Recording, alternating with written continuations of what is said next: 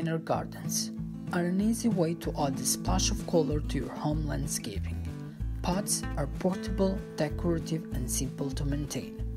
They are a good way for new gardeners to experiment with flowers or for experienced gardeners to highlight existing flower beds. Follow these steps to create your own flower container garden and make a colorful place. Choose a pot. In general, a bigger container is preferred. Greater soil volume supports better plant growth. It does not have to be watered as often, and there is less chance of the wind tipping it over.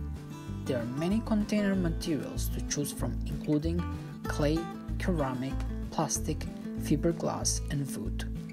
Colorful glazed ceramic pots serve as a dual purpose, adding color from both container and flowers.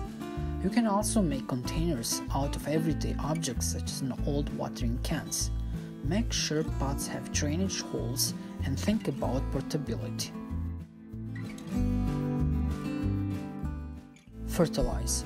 Fill your container with a soilless potting mix made of materials such as peat, vermiculite, and perlite. Unless it comes with fertilizers already mixed in, add nutrients to the medium before planting. Because of a limited growing space and frequent watering, container gardens should be fertilized frequently in small amounts. As the season goes on, you can liquid feed with substances such as fish emulsion or composite tea. If you choose inorganic fertilizer, add a slow-release granule product with a nitrogen-phosphorus-potassium ratio of 3 to 1 to 2. Reapply halfway through the growing season. You may also choose a water-soluble fertilizer with a similar chemical makeup and apply frequently using a hose or watering can. In general, fertilizers containing 8 to 20% nitrogen produce the most blooms. Avoid phosphorus-rich fertilizers. High levels of these nutrients are not needed, and runoff can contribute to water pollution.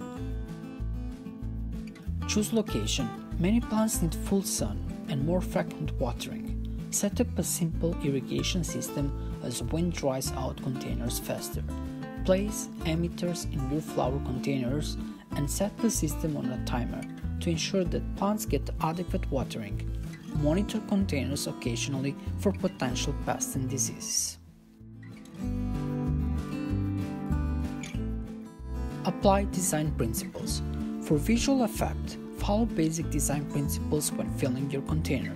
Choose plants satisfying 3 requirements: a tall focal point, filler material, and cascading leaves or blooms.